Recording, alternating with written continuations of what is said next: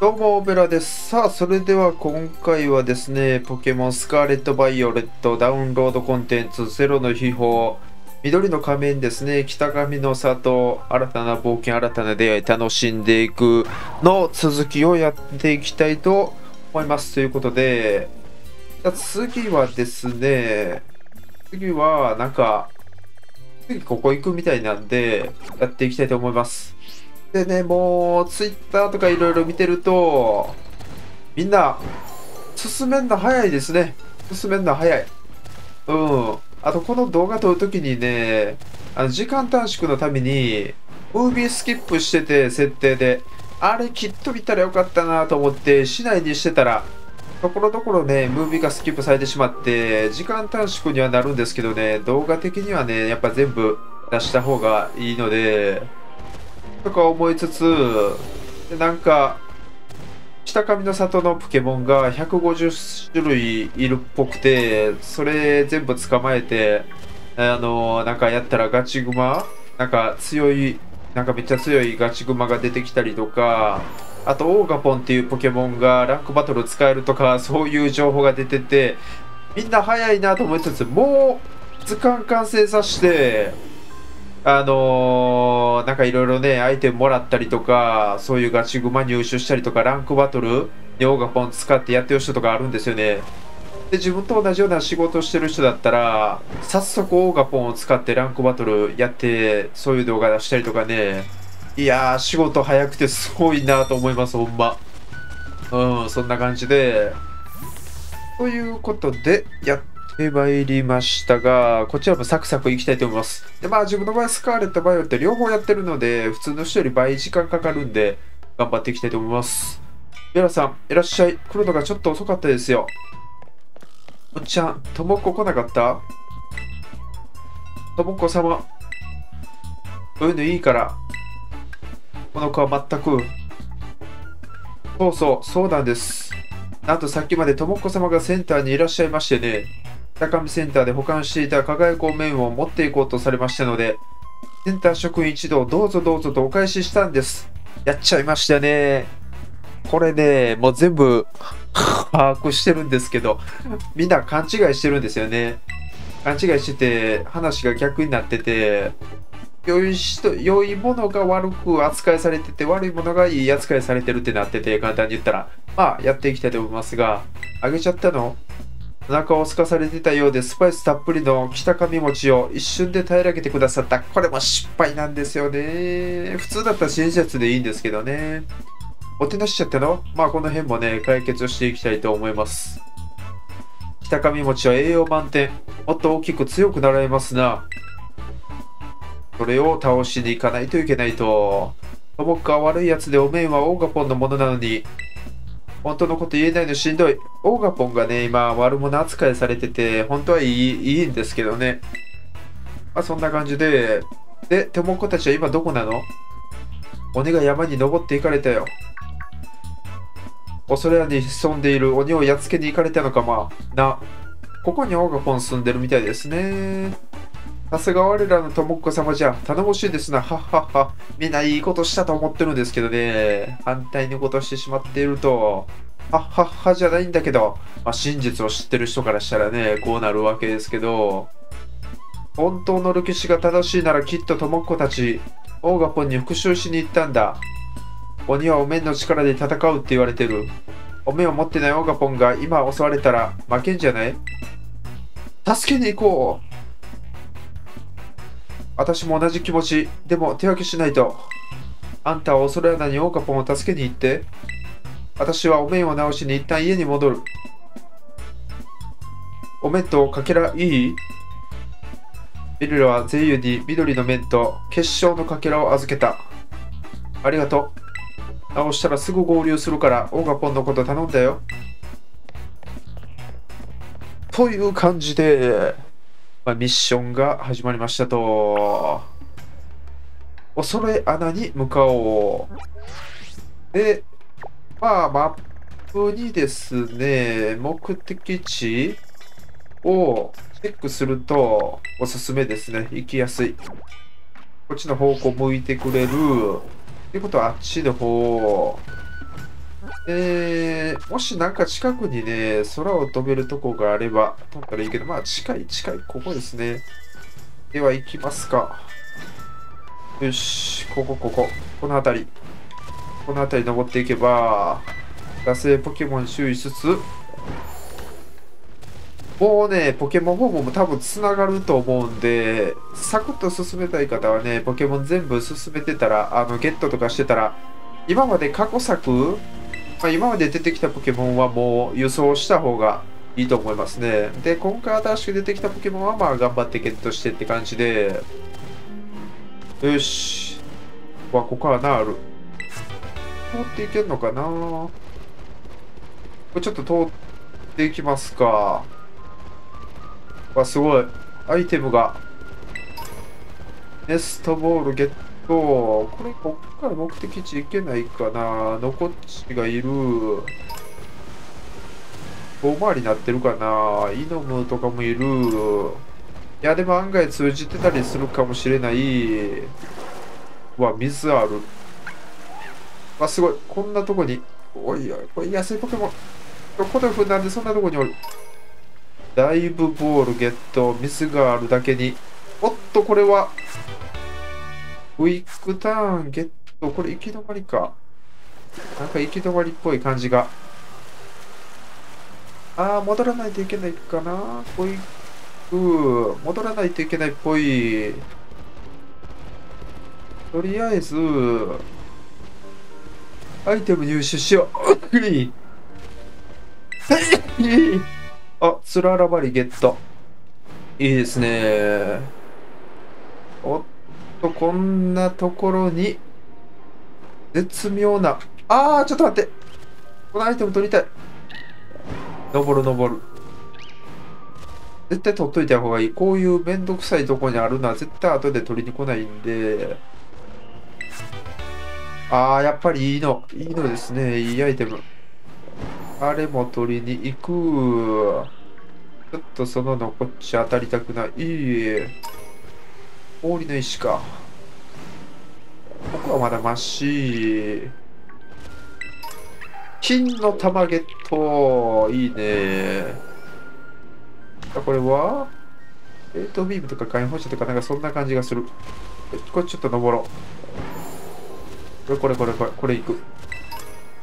光の石か。なんかアイテムがいっぱい落ちてますよね。あちこちにね。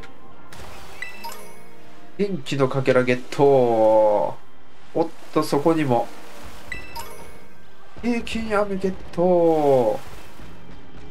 とりあえず行ってみますか。とりあえず。もしかしたら通じてるかもしれない。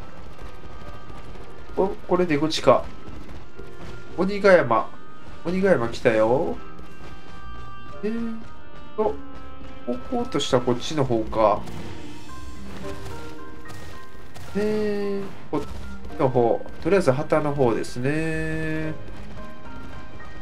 こっちの方だな。頑張れ。頑張ってよ。頑張って登って。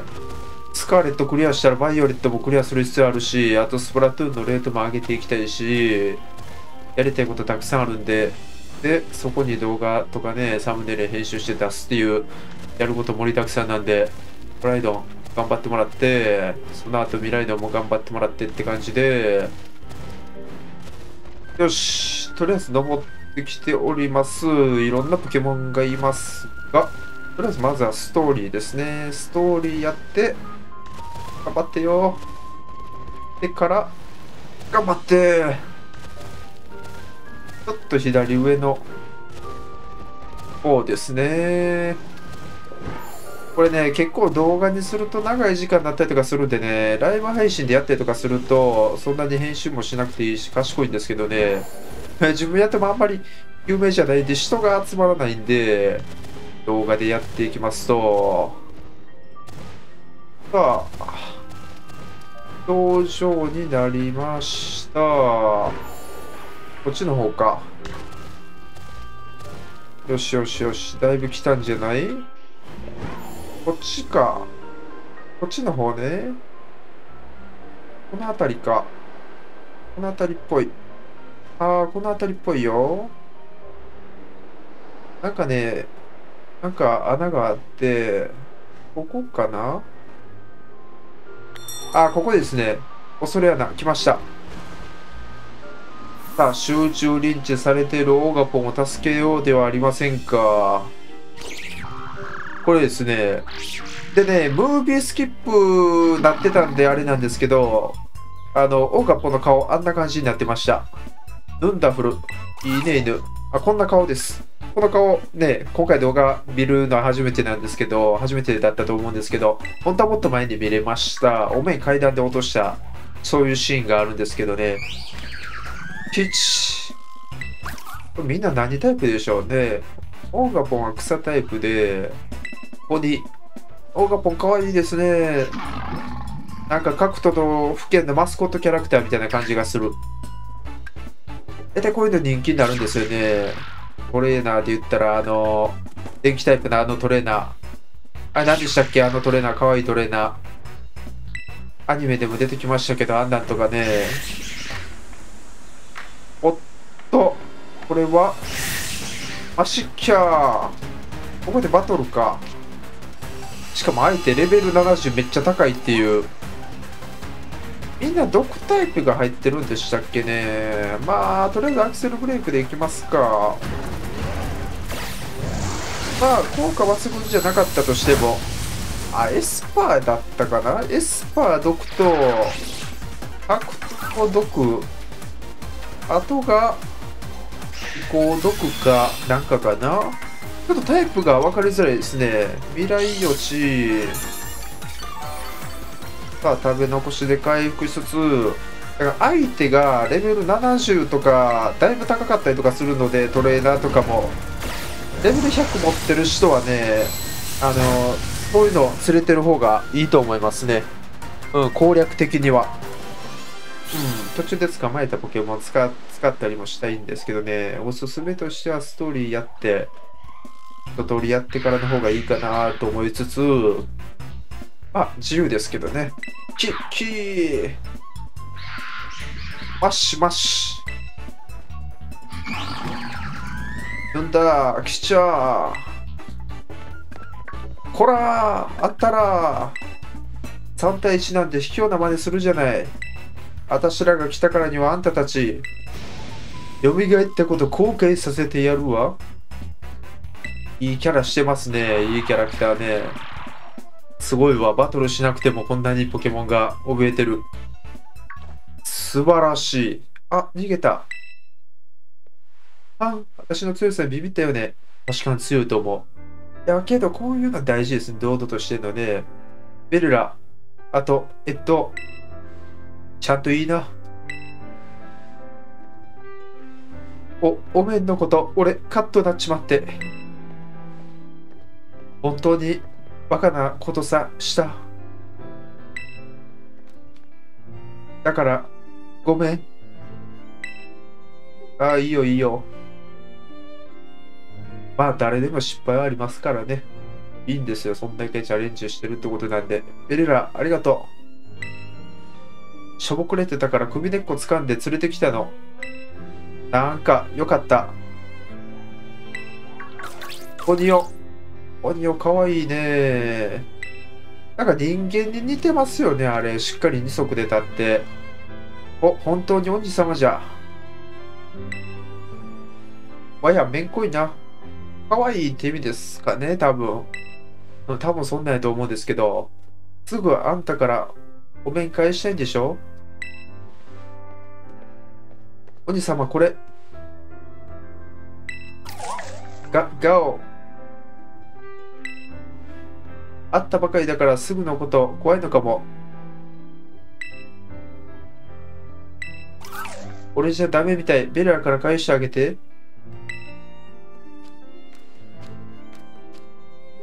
ベルラはオーガポンに緑の面を返した。おお、つけたつけた。でも顔かわいいんでね、お面してない方がいいと思いますけどね。だけどこのお面も立派。うん、確かに立派である。喜んでる。ベレラには心許してるんだね。いやー、味もね、動物とかもそうなんですけど、結構懐くんですよね。初めから。うん。まあ、人柄がいいので、そういうとこでしょうね。やっぱりさ、残りの3つのお面も、オガポンに返してあげたいよね。センターにあったやつ、あの3匹が持ってたんだっけ？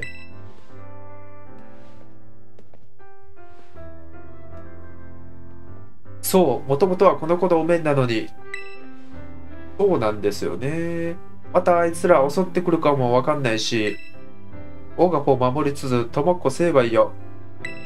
これね、ゲーム発売したらすぐにやる人あるんで、稼ぐため、有名になるため、楽しむため、まあいろいろありますけど、逆にでもありがたいですよね、攻略できて。私たち3人でお面取り戻したい結成ね。賛成。明暗でしょ？あんた副リーダーにしてあげる。お、副リーダー。当たり前じゃん。そうと決まれば水力タウンで、トモコ情報を聞き込みよ。私たちでお面を取り戻すぞ。えい、えい、おー。まあそんな感じですね。水力タウンって情報を聞くと、オーガポンがついてくるようになった。これがね、オーガポンかわいいんですよ。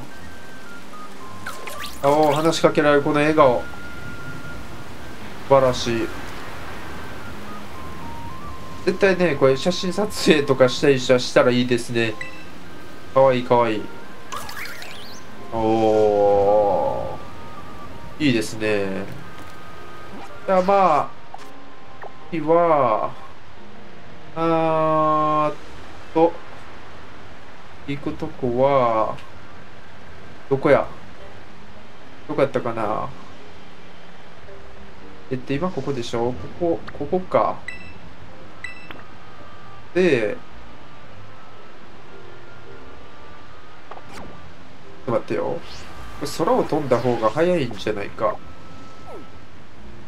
で、水力タウン、飛びましょう。空を飛べた場合は、ショートカット。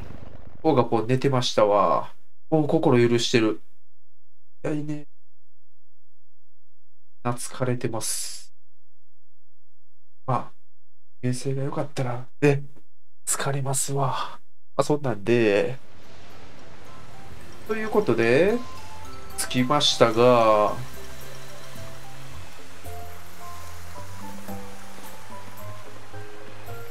雨降ってますね。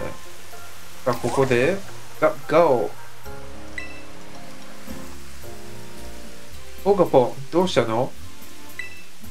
きっと村に入りたくねえんだ。今は悪者だと思われてますからね。これは仕方ないんですよね。私、村人にのけ者にされたから。確かにね。それじゃあ、オーガポンにはここで待っててもらって、私たちだけで情報収集しに行こっか。大丈夫かな？オーガポンちゃん、いい？通じんのかな日本語。言葉。私たち村行く。オーガポン、ここでステイ。ちょっと英語入っていくっていうね。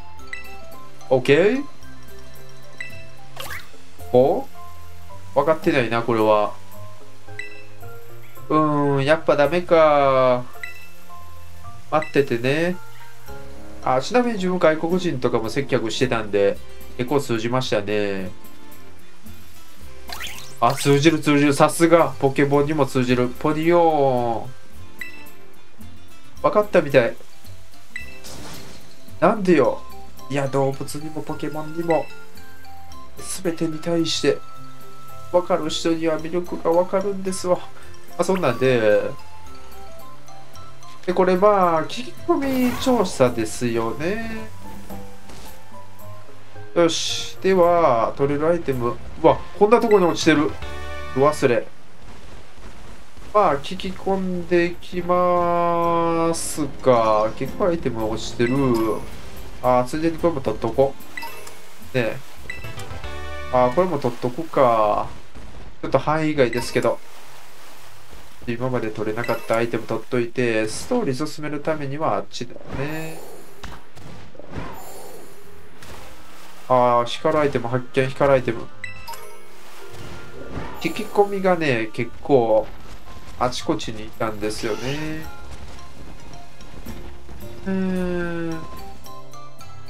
そう、どれやったかな。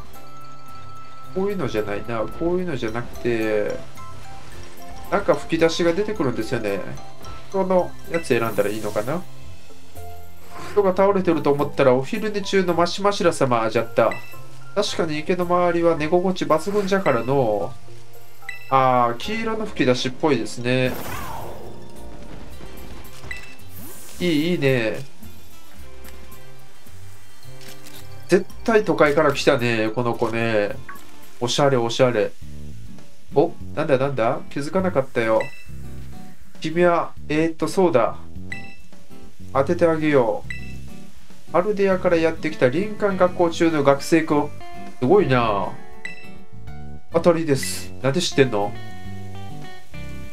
ふっふっふ。狭い村だからいろいろとね。あ、田舎は確かに早いね。うん。耳に入ってくるんだよ。私はサザレ。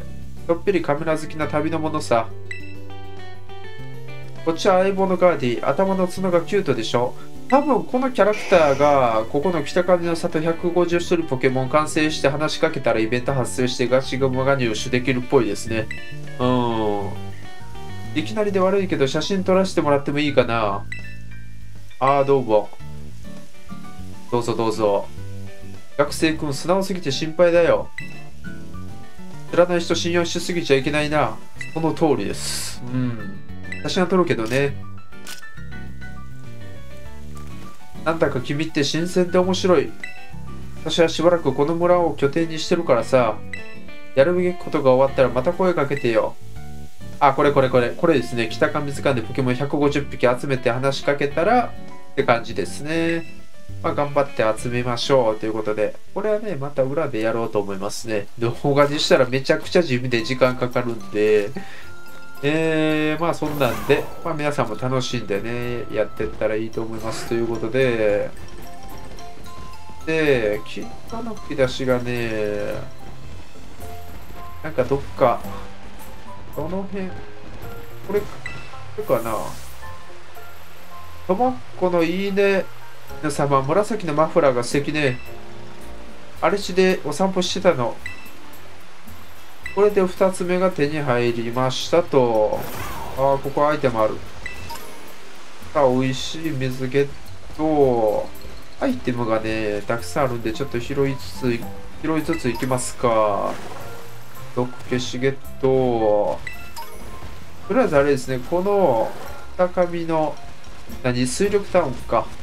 この中で集めたらいいって感じですね。だけどちょっといろいろアイテムは拾っておきます。ついでに。やけど直しゲット。で、あとどのあたりかな。ちょっと隅々行ってみますか。こんな感じやったかな。違うか。アップルか。楽しそう。ここの人。ラブラブなポケモン。ラブカスとかですかね。なんかあるのかもしれないですね。まあなんかあるんでしょう。ね、攻略とか見たら多分なんかあると思います。どこだ？建物の中入るんやったかな。どうやったかな。まあ絶対このどっかなんですよね。話しかけた人いるわ。話しかけてない人。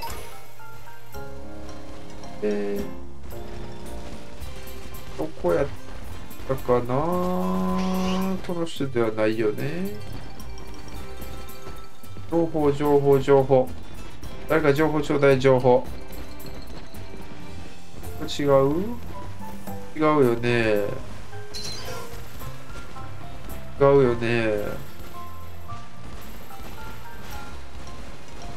どうやったかな。そして話しかけたもん。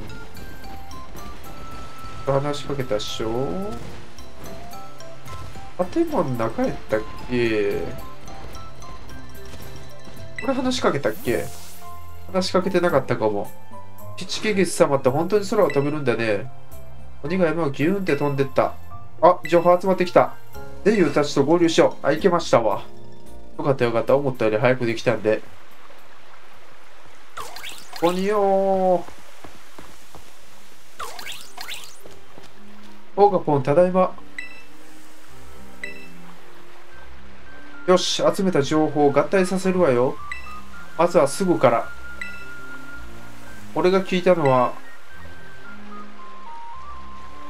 これでね、スマホロトムの図鑑パワーアップしてもらえるんで、それぞれの居場所がわかるんですよね。うん。なるほど。二人の情報を合わせると、ともっこたちの居場所、全部わかったんじゃない？わかっちゃったんじゃない？やったー！さすが私が結成したお面取り戻したい。全友リーダーがあんたたちを褒めてつかす。忘れないようにともっこ情報をベレラのスマホロトムに登録しておくから。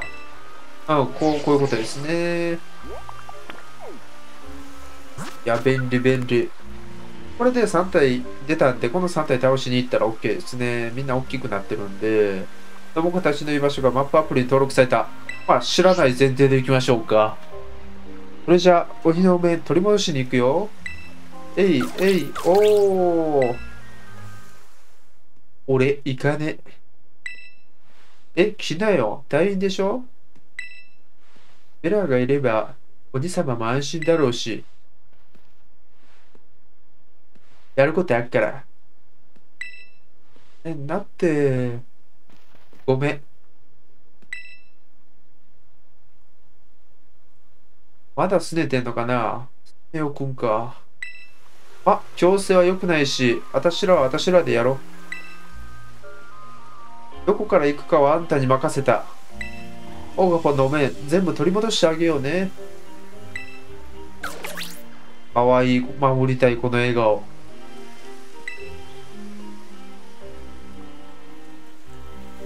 素晴らしいね。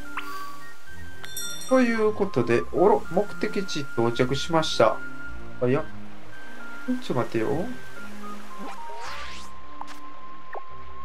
でですよ。これ誰から倒しに行くかなんですけども、誰から行こうかな。これから行きますか。藤の池。で、目的地設定した方がいい。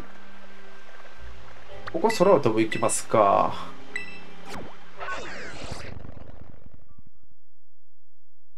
さあ、倒しに行きましょう。ということで、こっちの方か。よし、ちょっとアイテム取ったりとかしつつ行きますか。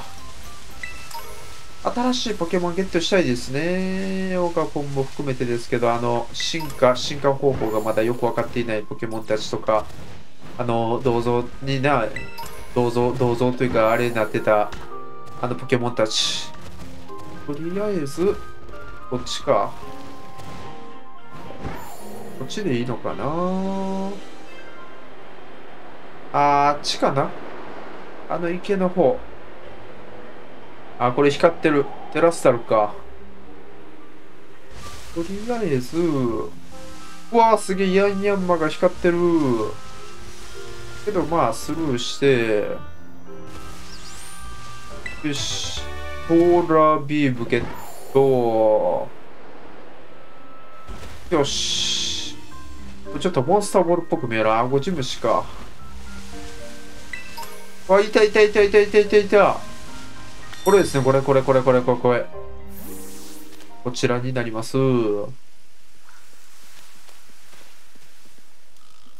生意気なやついた。頭でっかちマシマシら。ねえ、なんか前より大きくなってない？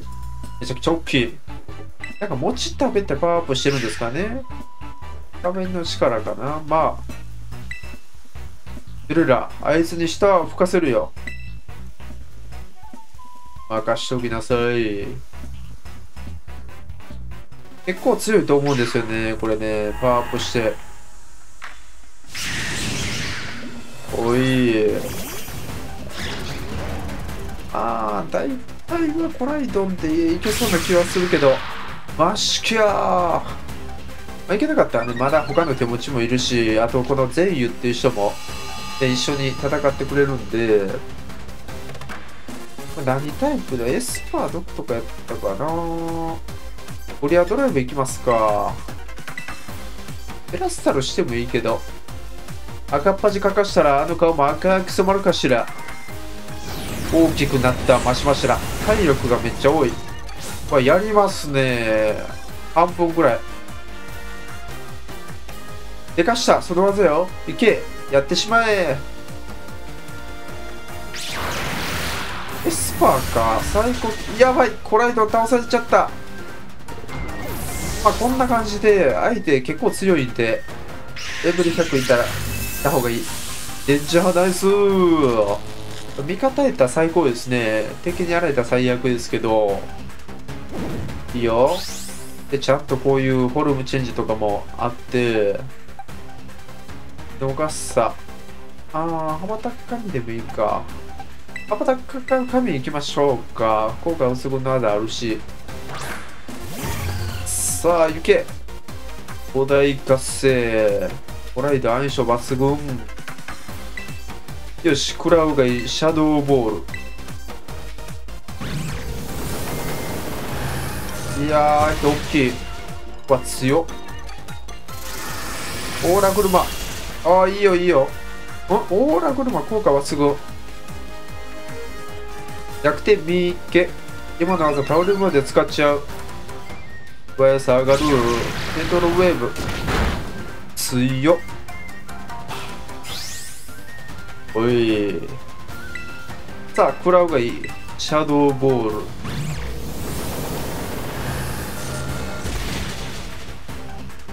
ル。いいよ。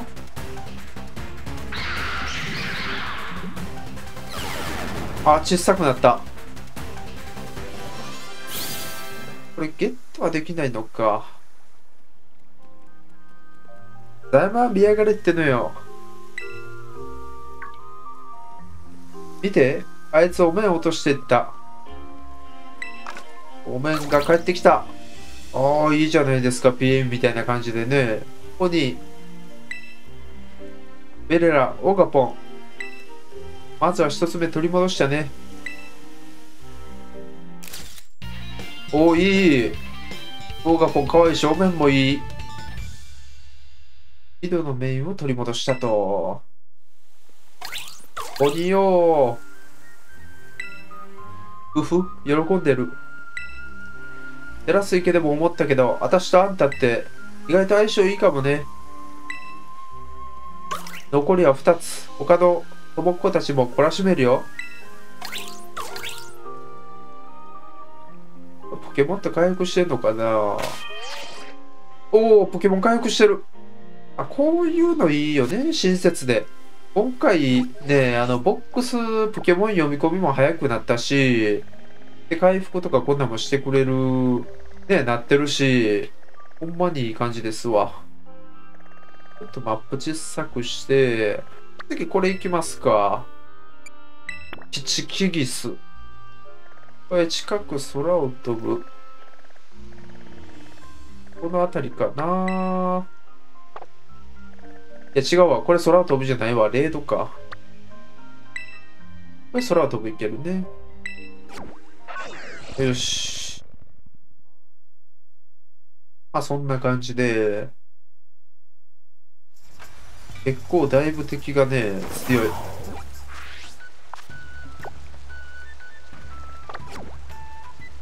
で、この進行方向向いてくれるのがまたいいですね。よし、こっちの方。今回崖登ることが非常に多いですね。さあ、登っていこうではありませんか。壁を登った先に見えるその景色を見に行こうではありませんか。乗り越えた人しか見えないその景色を。発進ゲット。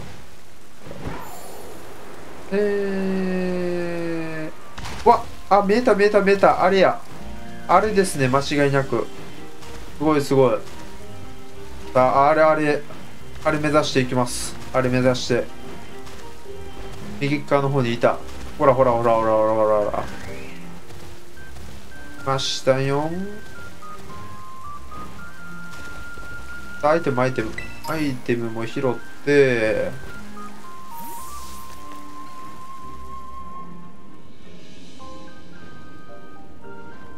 さあ、順調に来ましたが、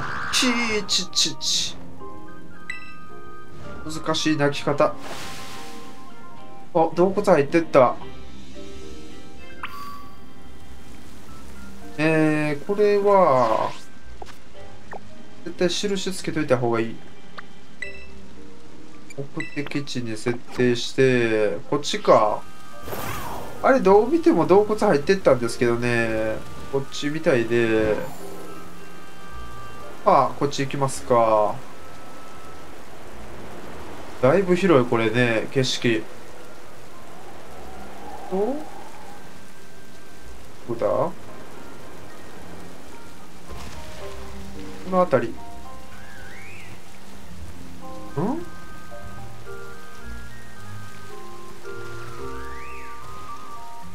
どこだ？あ、これか。これちょっと分かりづらいとこにいるかもしれないですね。うん、ちょっと一回逃げたし。一番最初にね、戦ったポケモンよりも、まあ参考になればと思いますということで、参考になればいいなと思いますということで、モンデリアついた。多分、キチキギスね。やっぱりこいつも大きくなってんのね。ベレラ、あいつの鼻っ柱へし折るよ。任しといてくれ。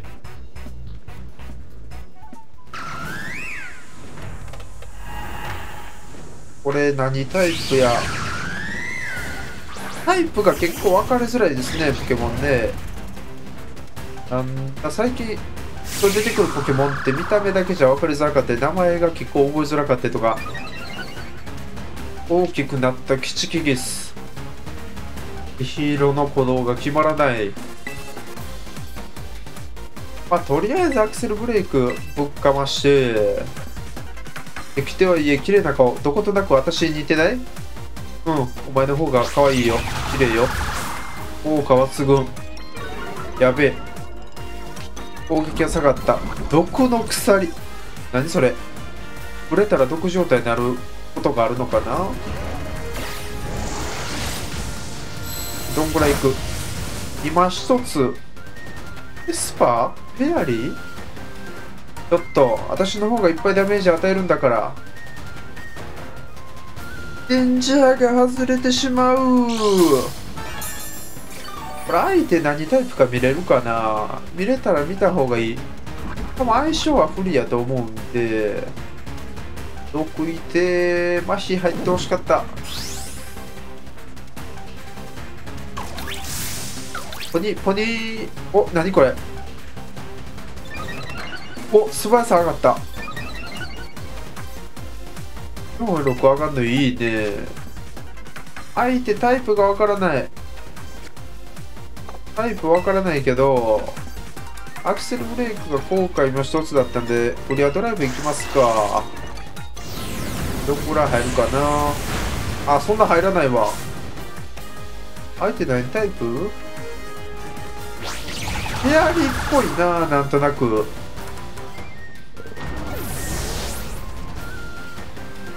ホライドンが行ってしまう。デンジャーナイス。まあまあまあまあまあ、残り手持ちもいるんで、勝てばいいんで。まあでも、結構手応えがありますよね。レベル100連れてってもこんな感じなんで。どうしよっかな。足状態でしょ。カバンタク紙って相手がキャリーやったらどうしようかな。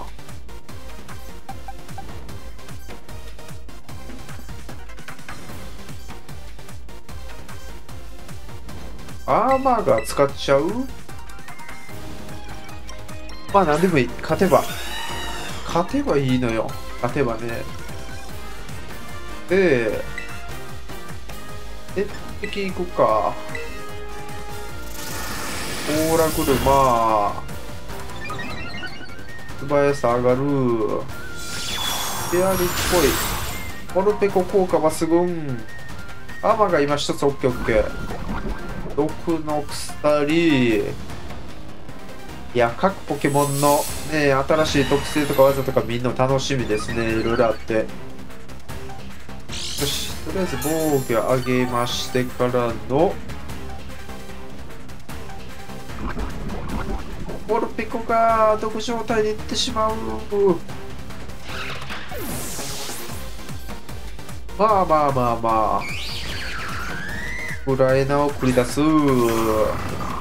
これでまあ威嚇入りますんで、攻撃は下がるが、鉄壁、嫌な音でもしちゃう。マ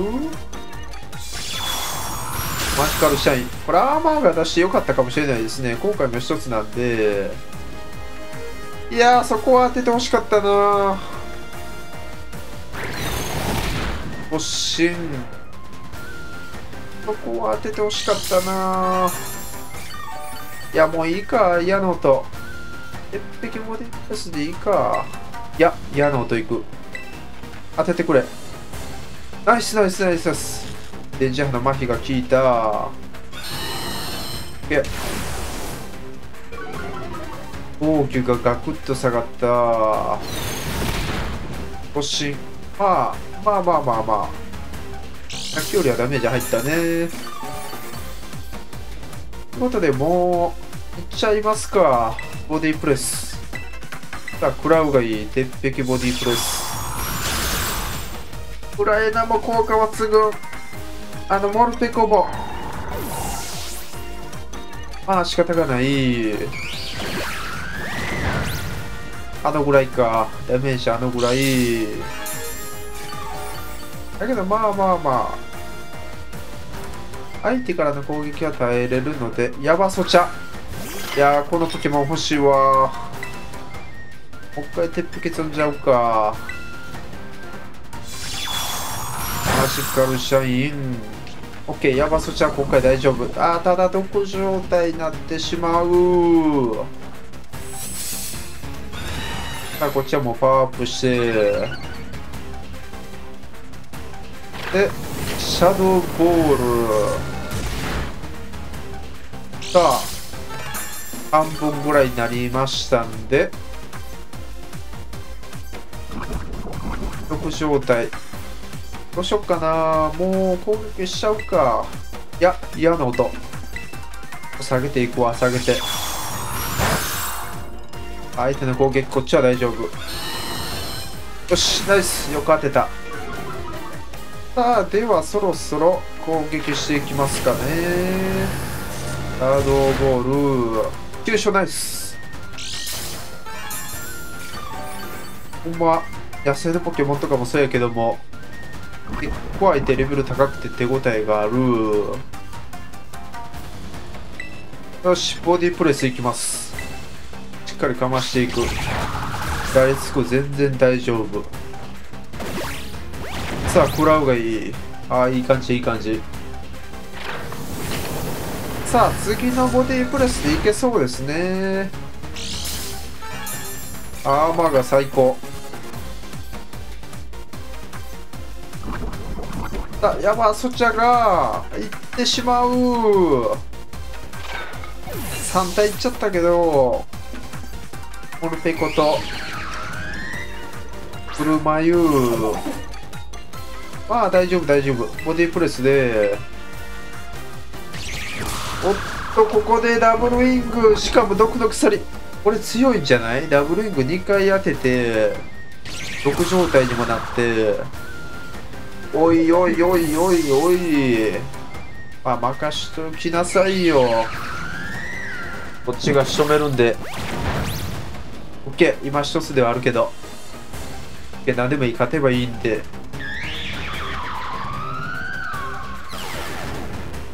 オッケー、ナイス。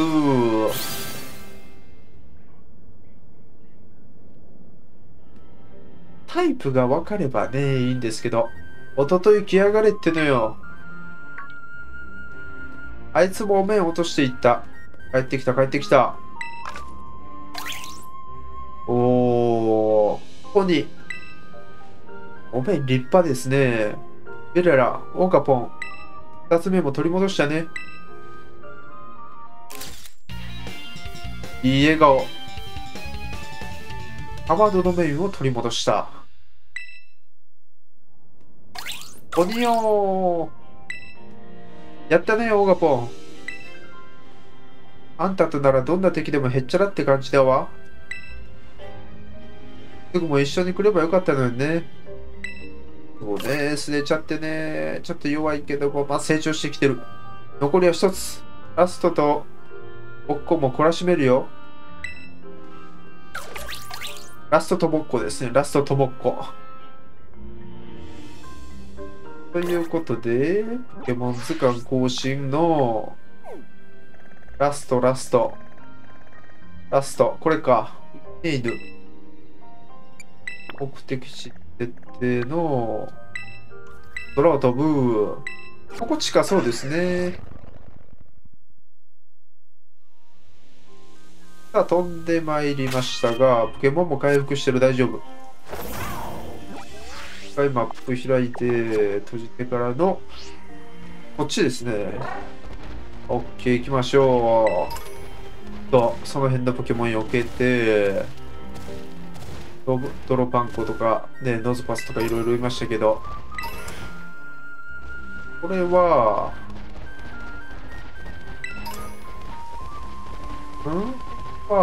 いたいたいたいたいたいた。あ、これ結構わかりやすい。鳥みたいなさっきのポケモン、あれが、ちょっと、難しめでしたよね。逃げてきたのと。これちょっとアイテム見つけたんですけど、ちょっと拾っときます。拾う、拾う、拾う。そういうのも拾って、アシッドボムゲット。さあ、いいネイトがいました。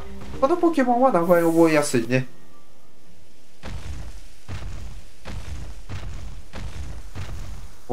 これは格闘タイプっぽいかな。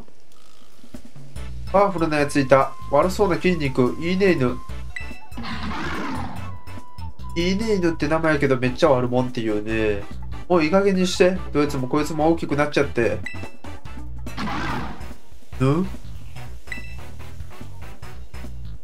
ベレラ、あいつにギャフンって言わせるよ。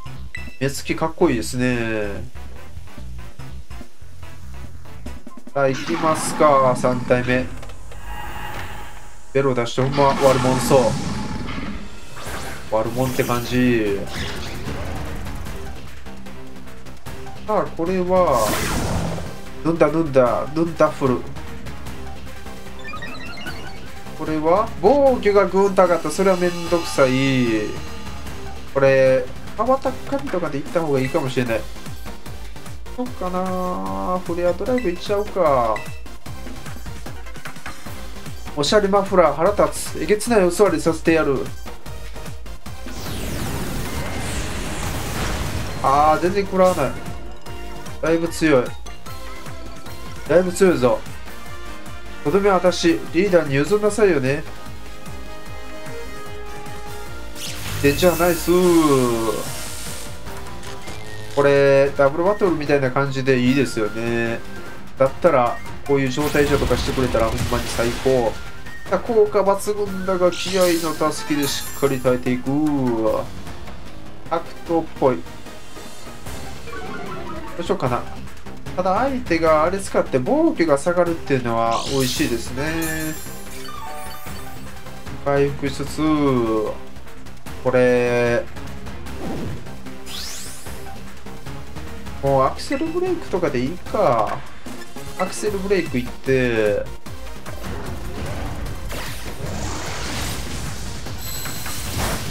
あんなもんか。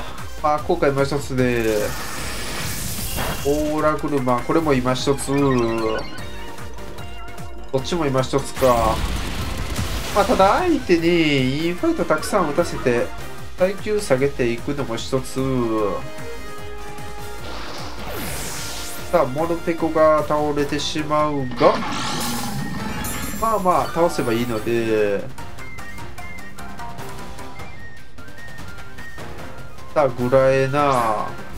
で、特性威嚇で攻撃下がる。これは美味しい。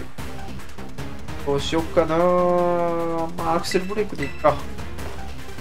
まあ、一つやけど。さあ、食らうがいい。まあ、徐々に削れてって。今とこっちに来るか。まあ、全然。オッケーオッケー。相手耐久どんどん下がってくる。防御と特防が下がる。威嚇も入ってるんで攻撃も下がってるんで、だんだんやりやすくなってまいりました。アクセルブレイク。ダメージだいぶ入るようになった。炎の牙。テラスタルレーダーのバリアみたいなのがないのがやりやすい。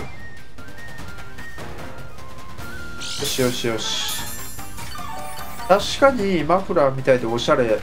ドーナツがつながったみたいな感じですけど。よし、アクセルブレイク。さあ行け。よし、相手の体力のメーター色変わった。おっと、ここでうわー、これはめんどくさい。シーラの実持ってて攻撃が上がった。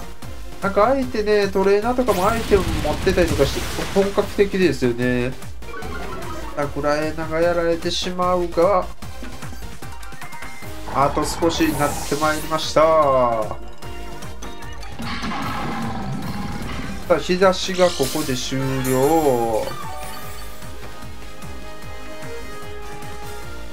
いやー、大きい。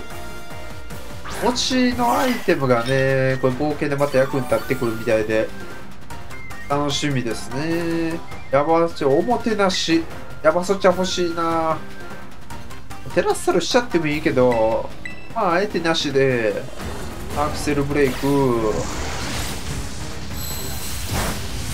よし、いったんちゃう？急所に当たったナイス。いやー、いいとこ。見せどころでしっかり決めていく。おい。ナイス、よく頑張った。私らそれ言えば鬼に金棒ってね。やった、ついに最後のお面。来た。これ結構微妙なデザインに見えるけど、まあ、無事にいけましたね。ベラ、オーガポン。全部取り戻したね。来た。礎の面。それぞれ名前があるんですね。鬼よ。めっちゃ嬉しそう。よかった。本当よかったね。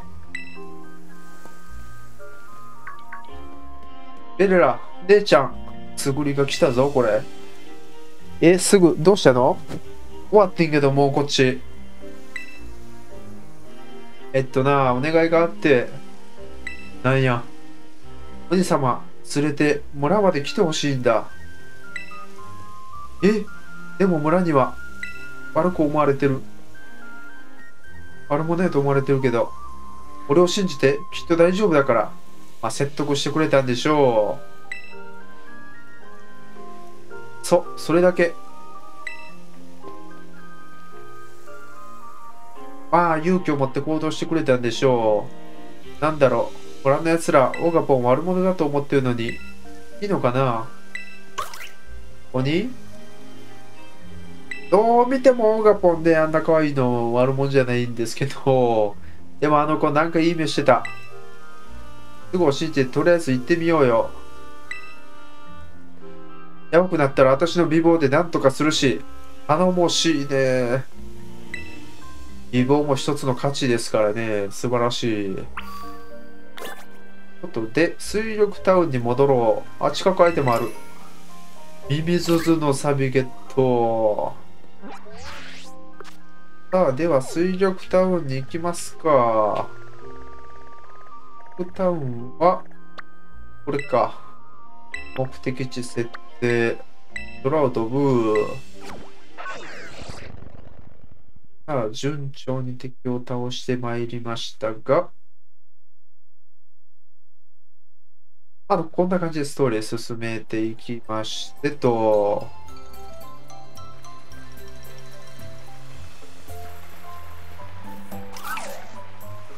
ガオ、まだ怯えてますね。そらそうですよね。あちゃー、やっぱ嫌だよね。大丈夫だから。すぐあんた、何しようとしてるの？おじさま、怖いかもだけど、俺、頑張ったから。影の努力をしてるってことですね。だから、信じてついてきてくれる？影の努力、表には見えない影の努力をしてる。うーん。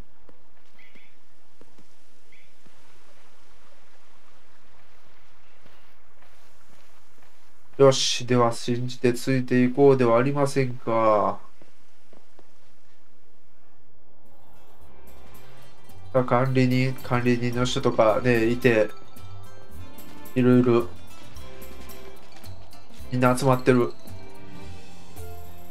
さあ、あれが鬼、オーガポン。本当にいたのか。怯えてるけど。ガオ、大丈夫？管理人の人。お願い魔の鬼。いや、オーガポン様。長い間、北上ではあなたは悪として言い伝えてきました。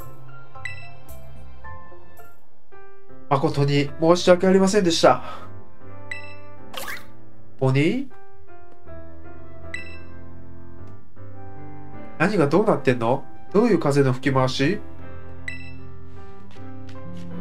この子、つぐりがね、村中走り回って、本当の歴史を伝えて回ったんだ。反感を買ってしまうからやめなさいと止めたんだが、めっちゃいい子やん。お兄様、ごめんよ。オーガポンちゃん、かわいい。若い。ね、いいですね。現代っ子って感じで。どうやらわしが間違っていたようだな。すぐやるじゃん。口下手のくせに。いや、ようやりますよ。口下手にもかかわらずね。頑張ったってことや。これからは顔隠さなくても、自由に村さ遊びに来ていいからね。鬼を。かわいい笑顔。センターで保管していた3つのお面ももともとオガポン様の持ち物だったとか。ともっこから返してもらったならどうぞそのままお持ちください。誤解が解けてお面も戻ってよかった。めでたしめでたしだね。最後に私らでオーガポンをうちまで送っていこうよ。うちって洞窟ですよね。お、この顔はなんかあるのか？オーガポンを恐れ穴まで送ろう。オーガポン今ここ歩いとった？オーガポンかわいいね。ということで、ここか。岡山、恐れ穴。ここですね。目的地設定の、こっちの方か。さあ、では行きますか。オーガポンを返しに行く。さあ、では崖を頑張って登ってもらって、オーガポン登んなはい。ただ、つぼみとかいるけど、よいしょっと。この上の方か。鬼ヶ山やってまいりました。さあ、だんだんと近づいてまいりました。よし。よいしょっと。こっちの方よね。この辺やったかな。あの辺かな。拾えるもん拾って、いい傷薬ゲット。よし。あの辺りかな。ここ結構行くのはね、複雑というか。オッケー。さすがなんか秘密基地っぽい感じのとこ。さあ、無事着きました。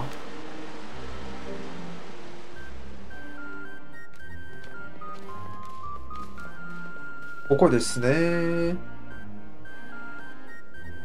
着いた。鬼。さあ、家帰ってきました。この子にとっての家。ちょっと寂しい場所だけど、思い出の場所だもんね。バイバイ。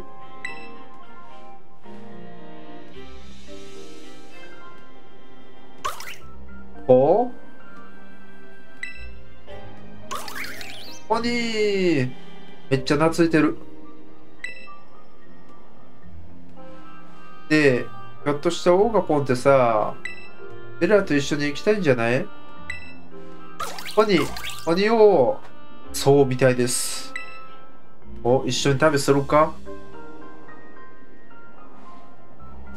だけど、すぐりがめっちゃ、ねえ、なんか言いたそう。待ってよ。これなら俺も、俺だって鬼様と、オーガポンと一緒がいい。この子好きですもんね。すぐ。わがままさ、言ってるのは自分でも分かってる。だから、ベレラ、目つきえぐいな。どっちがオーガポンさ、捕まえるか勝負で決めさせてほしい。これ結構戦ってますよね。あのさ、すぐ。オーガポンのこと大好きなあんたの気持ち、すっごくわかるけど、オーガポンの気持ちも考えなよ。ここに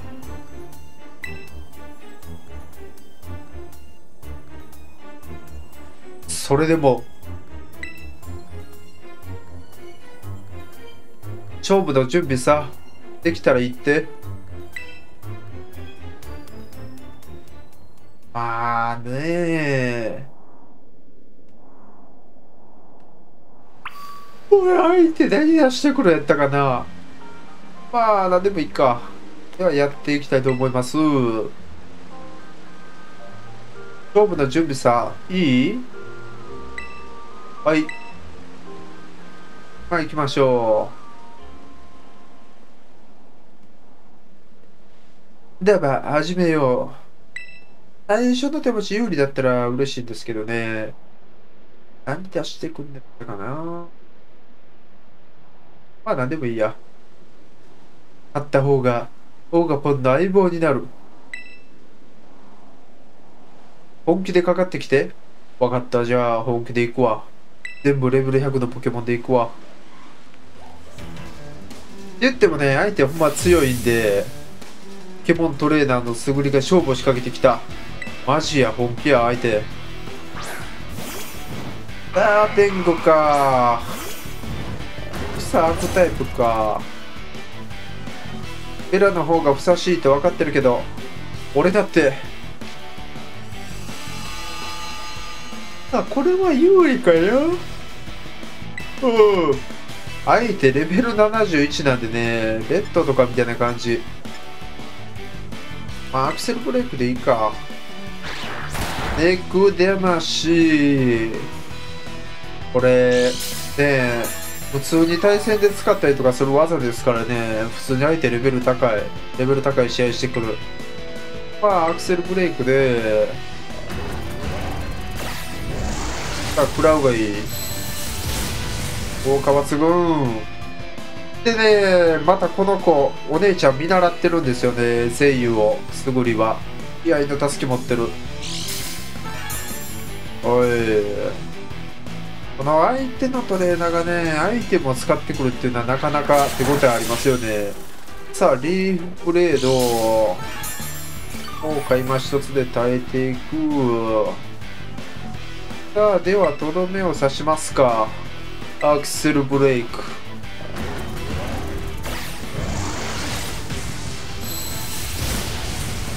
効果抜群だ。相手のダーテングは倒れた。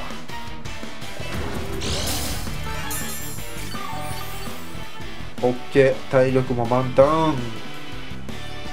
相手はメガヤンマ。メガヤンマどうしようかな。まあいいか。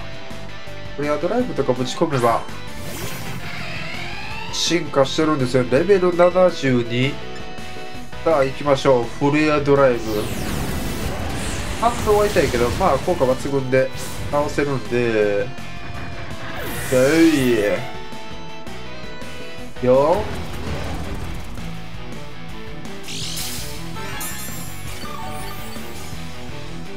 さあ食べ残しで回復しつつ、相手は神チュ。あれ何タイプでしたっけ。草ドラゴンとかやったかな。入れ替えちゃう。草ドラゴンアバタッカミ行くか。交代して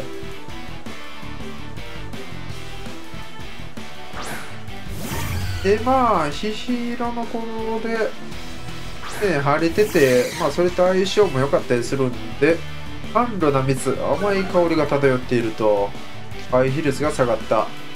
古代活性発動、特攻が高まる。よし、ムーンホース効果抜群。これ打っていく。カミッチも欲しいね。新しいポケモン。おい、いいよ。さあ、日差しがここで戻っていく。古代活性効果が切れるが、ダイノーズか。ダイノーズって言ったら、頑丈ですよね。頑丈。ミノガッサ行くか。ミノガッサで、ピュアタイプなんで、草も効果抜群。水とか格闘。けど頑丈があるんで、電磁砲とか覚えるんですよね、このポケモン。よし、シャネマシンガン。相手何タイプやったっけこのポケモン。まあいいや、シャネマシンガンで頑丈大丈夫。あともう一発。おっと、ここでヤタピの実で特攻が上がる。あ、3回か。まあまあまあまあまあまあ。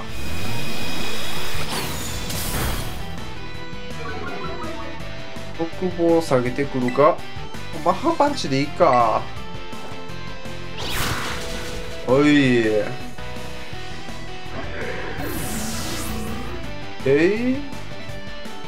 あともう一発当ててくれてたらね。フライオンは、フライオン、地面飛行とかやったっけ。どうしよっかな。フライオン誰でいこう。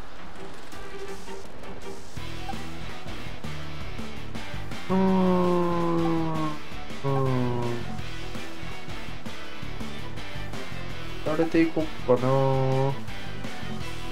でも、キノガッサでいいか。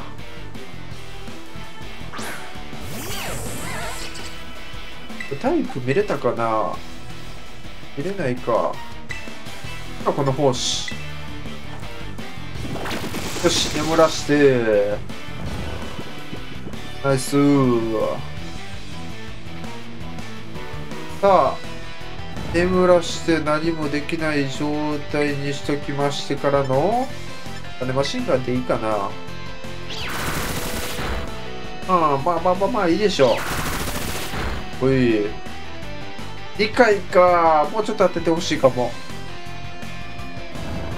さあ、相手はぐーぐー眠って何もできないところを容赦なくやっていくと。おい、これがポケモンですね。勝てばいい。よし、フライオン倒していく。相手はニョロボンを繰り出そうとしている。もうこれ、このままいきますか。まだ開けてない。もう開けたくない。たくましくなりましたね。ポケモントレーナーらしくなりましたよね。強く。眠らしときますか。まずね。パラタイプとか使ってくるんで。めんどくさいポケモン状態以上にして。相手はおねんでして。で、おねんねしてる間に倒していくと、容赦なく。種マシンガン食らうがいい。最低2回でもいける。お盆の実とかかな。本格的なんですよ、これ。お盆の実で回復してきて。オッケー。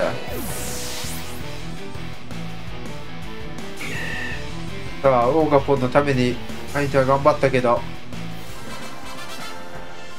勝っていくー。膝から崩れ落ちてめっちゃ悔しいんやね。分かってた。よう頑張ったよ。な、本気でやって。崩れ落ちるほど悔しがって、そういった成長できるよ、またやれば。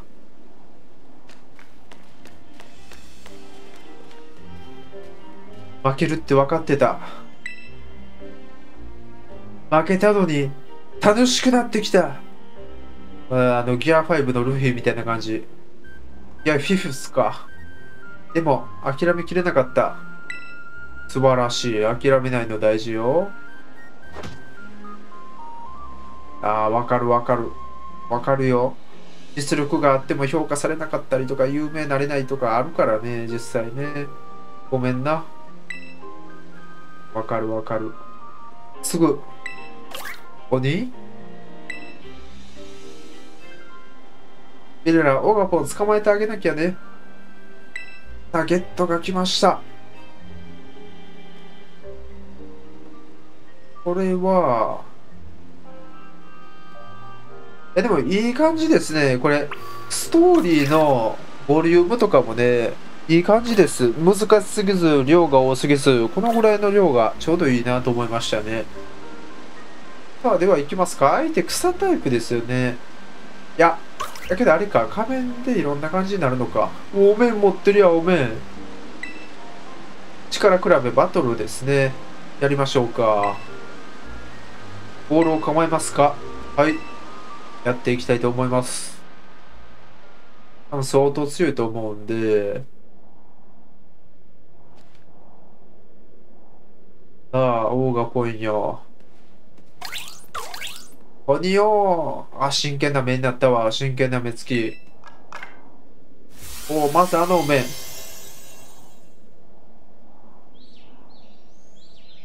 これ。すごい。いい曲。こっちはコライドンで。どうポニョー。これは相当強いと思うんで。おっと、テラッサルしてきた。子供タイプかな。いやー、立派なお面。テラッサル好きですね。綺麗、キラキラしてて。お面をテラッサルさせちゃった。これが本当のオーガポンの力。体力だいぶ多そう。これ海洋画で潮吹きとかしたいですね。面影宿し攻撃が上がった。だいぶやばそう。アクセルブレイクでいいかな。ねえ、相手の能力ビルドアップしちゃう。いや、まあいいか。とりあえず一発どんだけ入るかやってみよう。アクセルブレイク。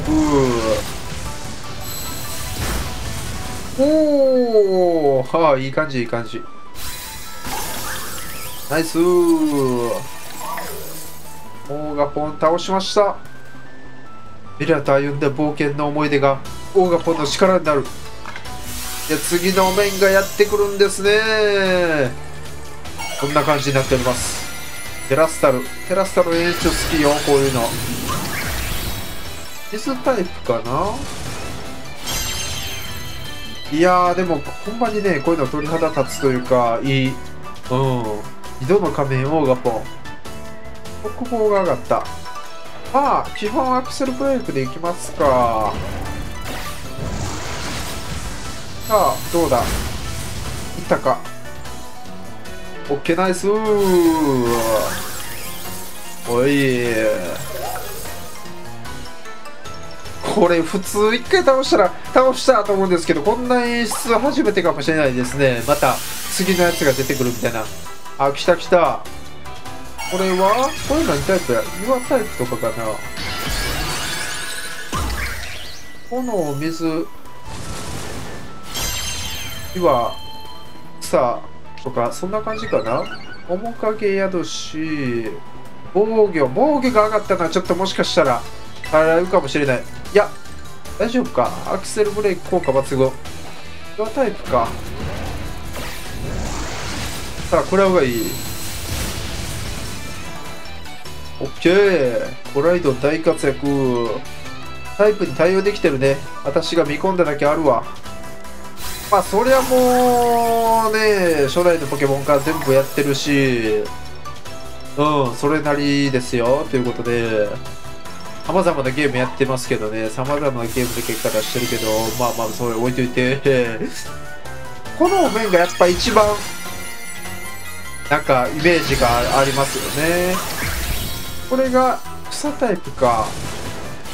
でもほんまお面立派やし、この演出はほんまにいい。面影やと素早さが上がるって強いですね。これは、フレアドライブいきますか。効果は抜群で。食らうがいい。あ、めっちゃ刺さった、今回。全部一撃でいけた。素晴らしい。オッケー。ナイス。ようやく力出し切ってみたい。オーガポン捕まえるのは今よ。来た来た、捕まえます。これはね、おしゃれボールで捕まえたいですよね。おしゃれボールあったかな。フレンドボールいきますか。なんかね、友達って感じで。よし。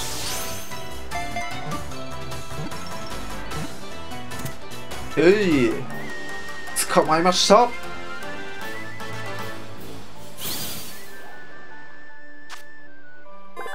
草タイプなんですね。身につける仮面によってタイプが変わる。俊敏な身のこなしと蹴り技で敵を翻弄すると、オガポンをボックスへ転送しました。オッケーオッケー。ついにゲット。ベレラはオーガポンから礎の面と井戸の面とかまどの面を託された。名前覚えられへんわ、こんないっぱい。だけど、お面持たせるのでいろいろ変わるみたいですね。タイプが変わったりとか、能力とかね。ベレラやるじゃん。大したもんで。それほどでも、悔しいやろな。ごめん。ありがとう。まあね、世の中弱肉強食でね、どうしても勝ち負けあるんで、俺、ベレラみたいになりたかった。うわー。まあ、悔しいやろうけど、ああいう子はね、成長できるよ。負けを知って、ムカつく。あんなの気にしなくていいから。まあ、勝負は勝負ですからね。勝った方がって自分で言ったじゃん。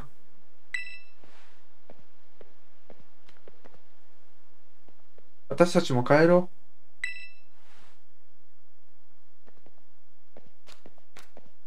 う。まあ、無事にね、ゲットできましたし、まあ、でも相手もね、素振りもよくやりましたよ。短期間ですごい成長してて、めっちゃ強くなってたし、翌日、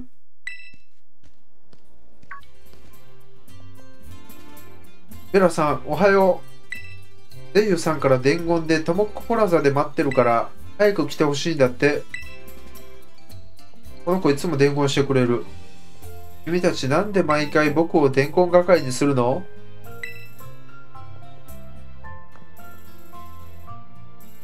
ここピクシーいたっけ？デイユに会いに行こう。さあ、とりあえず出てみて、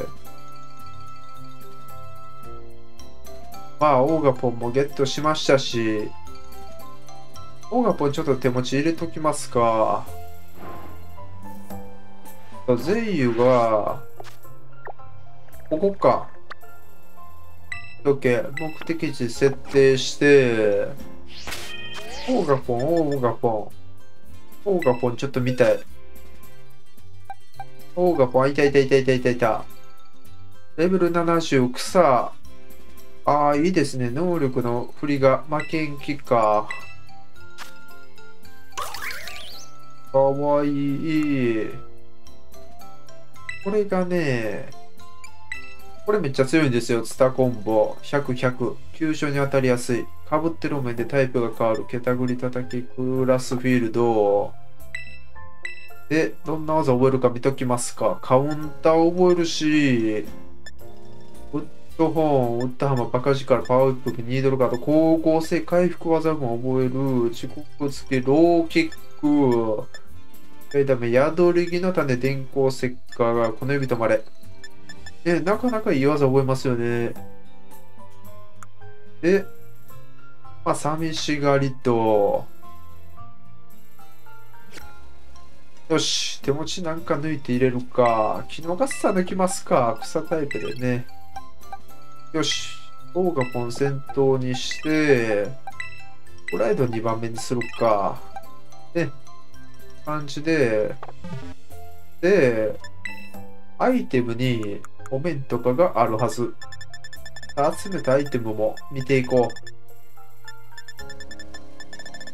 結構いろいろ拾ったりしましたもんね。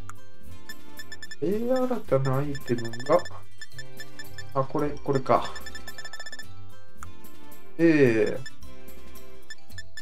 あ、これ。持たせるんですね。タイプまとって。とりあえずあの面のまま行こうかなと思うんですけども、アイテムしっかり見とこう。で、かまどの面。面か。で、これが持ちですね。攻撃の基礎ポイント上げる。タウリンみたいなもんか。ミニゲームしたらもらえるんですかね。多分ね。風船割るみたいなゲーム。よしよしよし。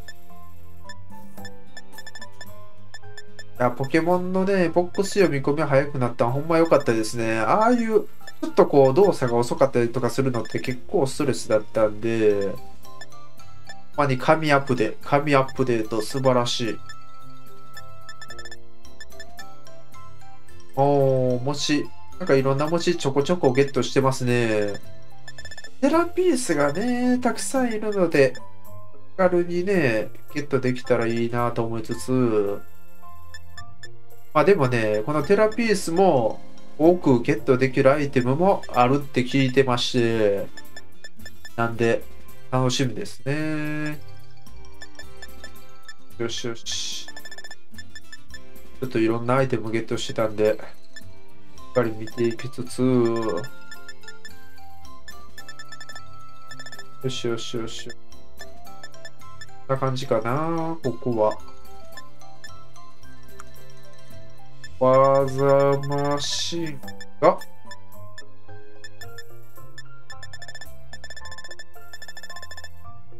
技マシンもね、大量に持っておきたい。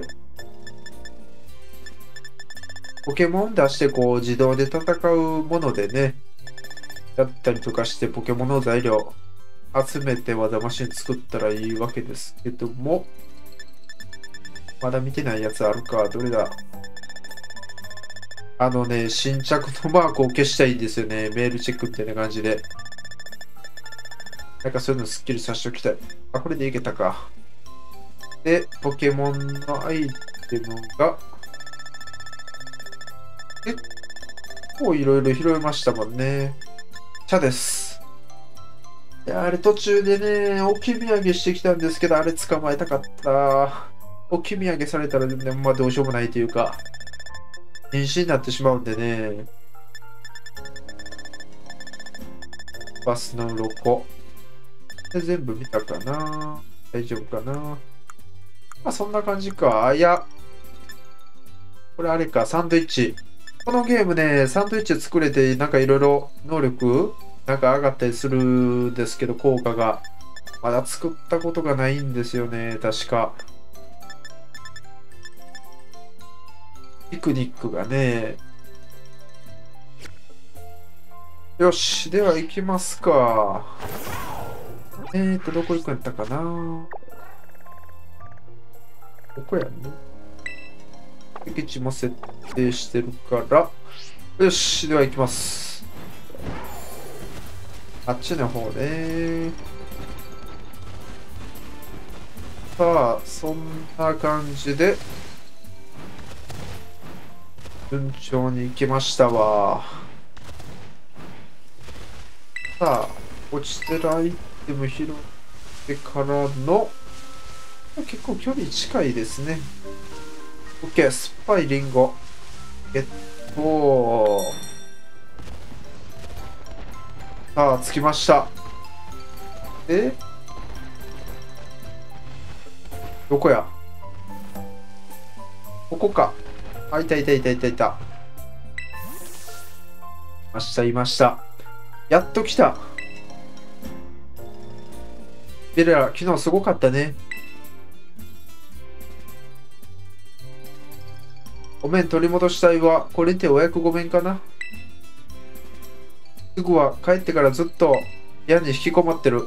ああ、80歳まで引きこもるかな。心配だね。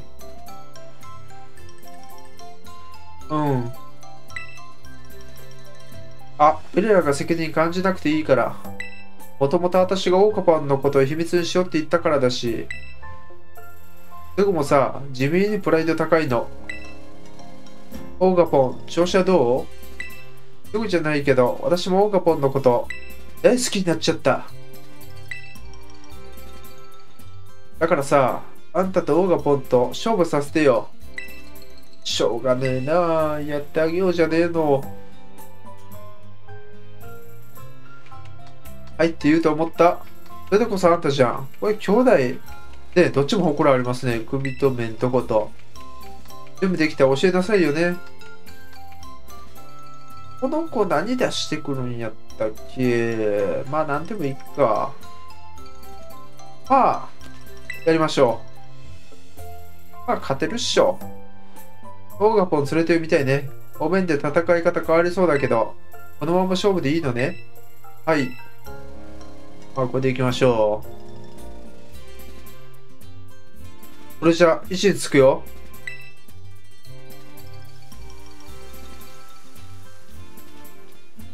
相手最初何出してくる？有利やったらいいけど。まあ何でもいいや。おー、かっこいい。やっぱ音楽大事、音楽。音楽がいいものって大体売れる。グラエナか。あ、グラエナだったら、まあ、イカコは入るけど、早起きさせちゃったから、それも楽しませないとね、攻撃が下がるけど、あ、これ逆に攻撃がぐーんと上がった。あ、これ逆にいいわ。動画ポン体力ないんやけど、回復させて、活躍させてあげますか。ね、せっかくなんで。これが、120回復か。もっと回復できるアイテム、また使っちゃうか。うわー、回復させといてよかった。コーガポンの体力まさかないっていう。これでどう？あえて噛み砕く。あー、結構食らうけど。ケタグリいきますか。あー、強い。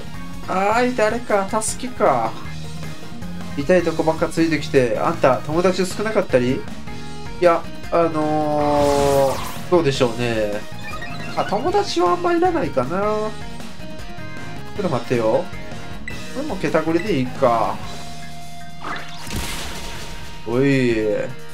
まあ、とりあえずオーガポン使ってあえて見せたんで、あとは他のポケモンでもいいと思うんで、キューコンは入れ替えますか。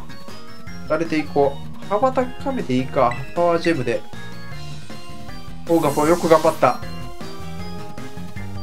仮面つけて戦うんですね。体型、羽ばたかみ。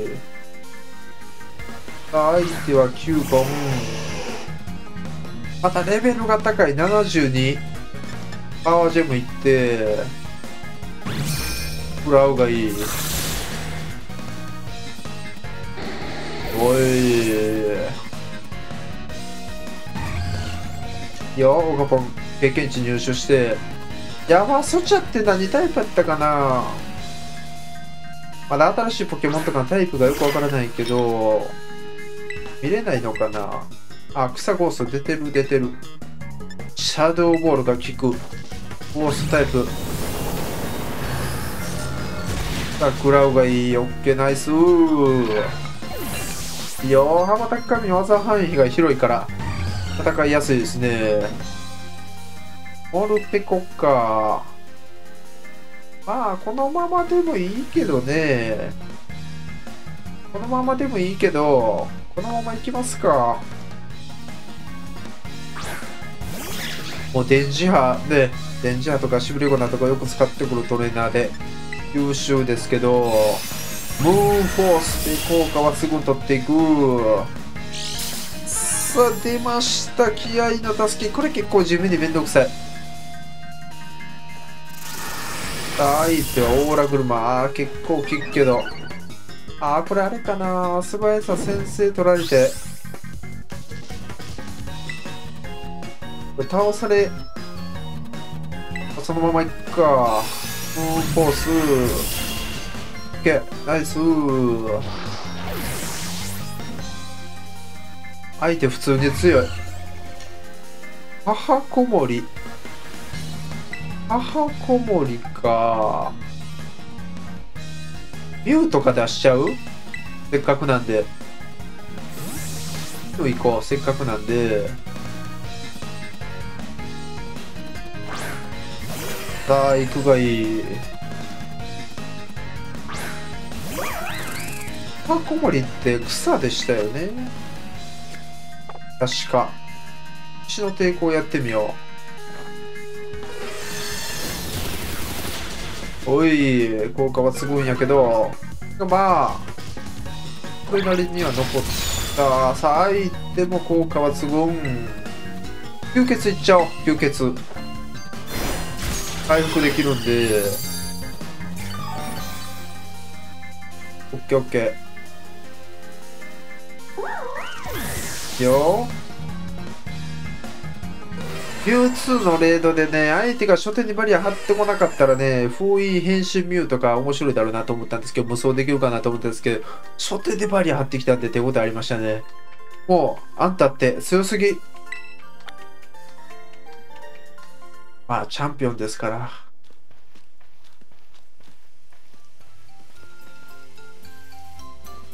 悔しいけど、さすがって感じ。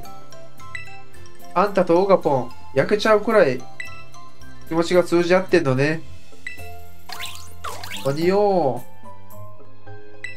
通じ合ってますね。実はさ、ちょっと言いにくいんだけど、なんでしょう。私そろそろさ、なんだロトロトロトロと、このタイミングで、気になるめっちゃ相手言うことが、その続き。いや、ベルラ君、ブライヤーだよ。今朝、ゼンピアでオリエンテーリングが終わってね、管理人さんからお話があるので、公民館前に集まってほしいんだ。私も了解です。デユ君も一緒なのか。連絡が省けて助かるよ。子供はすごいね。短い期間であっという間に友達を作ってしまう。それでは公民館前でみんなと待っているよ。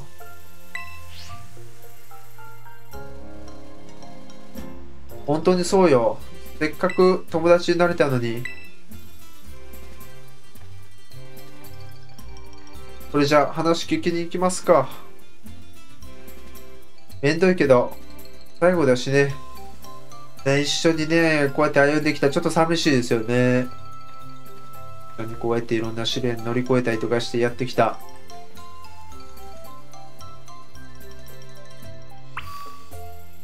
ということで、公民館に戻ろうということで、公民館がここですね。よし。そしたら空を飛ぶでいきますか。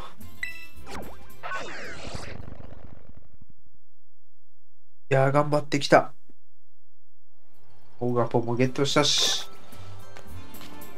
お、みんな集まってる、集まってる。ベラ君、これで全員ではないが、メンバーは揃ったね。全員ではない。それでは管理人さん、どうぞ。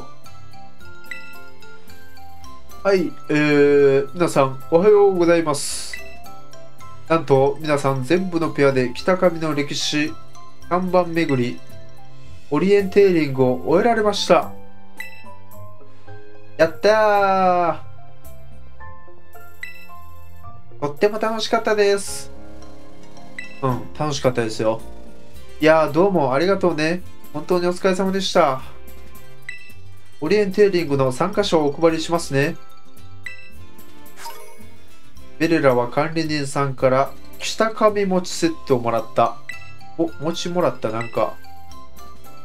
本当はもっと時間かかると思ったんですが、皆さん優秀で、年間学校終了まではまだ全然期間がありますので、アカデミーの生徒さん方はご自由に北上にご滞在ください。これと、ご事情で申し訳ないが、私、ゼイヨ君、つぐり君のブルーベリー組は、一足先に学園に戻らなければならないんだ。寂しい。本当にすまないね。大穴関係で進展があって、どうしても行かなければならないんだ。引率として同行していたが、君たちは実に優秀なので、私がいなくても大丈夫さ。すいませんが、以降のお世話は管理人さんにお願いしますよ。はいはい、大丈夫ですよ。そして、ゼイユ君、言いたいことがあるんだったかな。これ気になってたんですよね。はい。弟は体調悪いんで、私が代表して、知っての通り、私はこの村の出身です。あんたたちよそ者が村に来るの嫌でした。ええー、まあそんな態度でしたよね、最初ね。驚かなくても大丈夫ですね。私たちの大切な場所、土足で入ってこられる気がして。けど、一緒に過ごしてみると全然そんなことはなくって、実際みんなと話してみると面白いし、食わず嫌い良くないなって思いました。だから楽しかったってこと。みんな来てくれてありがとう。特にベレラ。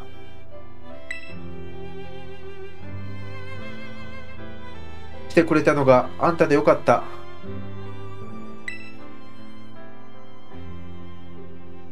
ま、根性の別れってわけでもないし、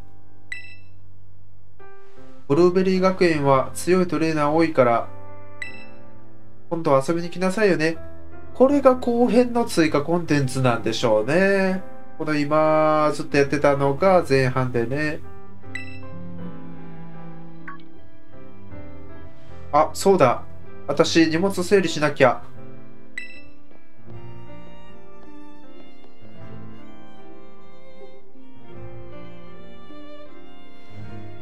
いやー、いいシーンですね、これね。それじゃまたね。さよならは言ってあげないから。いや、いいシーンですよ、これね。手振って。ああ、いいシーンよ。あの子らしいというか、なんというか。一瞬一瞬が輝かしい子供たちの時間は、大人からすると眩しすぎます。というわけで一旦林間学校は一区切り。管理人さんにお礼を言いましょうか。ありがとうございました。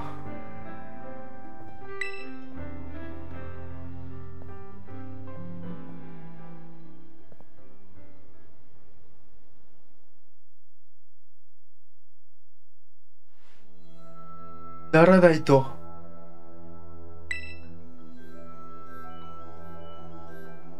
もっと強くならないと。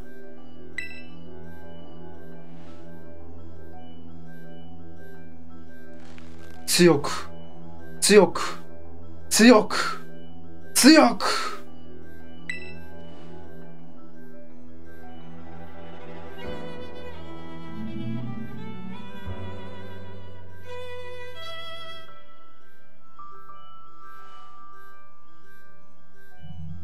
待っててな、ベレラ。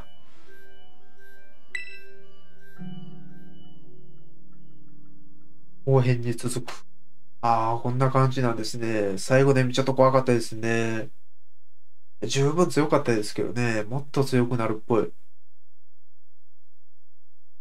かがでしたでしょうか皆さん。前半やっていきましたけども、追加コンテンツ、緑の仮面か。後半が青の円盤でしたかね。これで一応ストーリーはクリアなんでしょうね、多分。うん。あとは、図鑑を完成させていくって感じでしょう。ああ、こうやって切り替えられるのか。うんうん。これが北上図鑑で、一応ざーっとパーッと見ていきますかね。ほんまに野生のポケモンいろいろスルーしたけども、スルーしなかったらね、これもっと集まってますよね。この進化がどうやったらいいのかとか、そういうポケモンとか、新たに出てきたポケモンゲットしていきたいね。あと、翡翠系のポケモンとか、なんかね、レードとかでも出てくるみたいで、翡翠系のポケモンとかも。いや、だから非常に最高だなと思いつつ、アルセウスとかね、やってなくても、全部出てきたらいいんですけどね。全部出てくるのかな。こんなんもどっかで出てくるんでしょうね。これ全部ゲットしたら、ガチグマのなんか変わったバージョン強いのがゲットできて、で、テラピース多くゲットできるのもゲットできるのかな。なんかいろいろあるみたいで、いろいろあるみたいなんですわ。ということで、バック見てみよう。なんかアイテムがなんか増えましたよね。新しいの。これか。まっさら餅。あー、なるほど、なるほど。あ、これ欲しかった。ペン立ての時もね、まっさら姉さんとかいうのがいて、基礎ポイントが全部ね、下げてくれたんですけど、あれ欲しいなと思ってたんですよ。それが、この餅を使ったらいけるみたいです。これ、餅必須ですね。なるほど、なるほど。なるほど。ちょっとポケモン回復しとくか。ポケモン回復して、ね。さあ、図鑑集めたりとかしてって感じかな。こんな感じっぽいですね。いや、よく頑張りました。ね、よく頑張りました。ちょっとポケモン回復しとこう。ポケモンよう頑張った。お疲れ様です。こちらポケモンセンター、頑張ったポケモン休ませてあげます？休ませる。はい、お預かりします。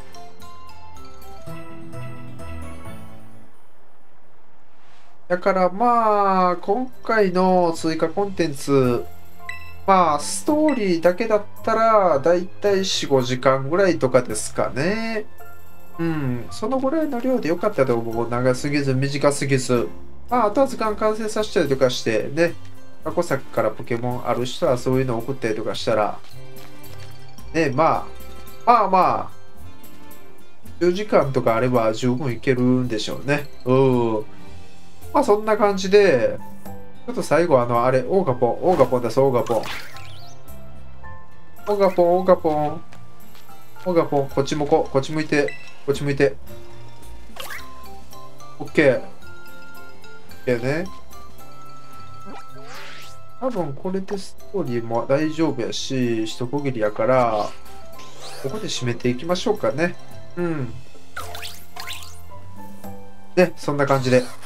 これではですね、締めていきたいと思います。今回追加コンテンツこんな感じで、あとは図鑑完成させて、ポケモンゲットして、新たなポケモンとか、イベントとかゲットして、アイテムゲットしてとか、そんな感じですね。あとそんな感じで皆さんも楽しんでですね、攻略とか参考になったらと思います。オーガポンも一生懸命頑張ったんで、出ましたわ。ね。これからもね、スプラトゥーンとか、ポケモンとかいろんなゲーム好きなこととか、いろいろやっていきますんで、こちらの動画もね、楽しんでいただいたりとか、攻略の参考になったらと思います。それでは、最後まで動画ご覧いただきましてありがとうございました。よかったらチャンネル登録、高評価、SNS フォローよろしくお願いします。それでは、また次の動画でお会いしましょう。ありがとうございました。はい、オーカポンちょっと起きてもらって、最後の挨拶。はい、笑顔、素晴らしい。それじゃあ、オーカポンちょっと正面向いてほしい。最後の締め。ちょっと正面向いてほしいんやんか。最後ね。最後挨拶ちゃんとしよう、最後。はい、それでは、もうあっち向くやん。歩き回ってんのか、寝んのか。それではもうね、よう頑張ったんで、これで終わりにしましょう。それでは、ありがとうございました。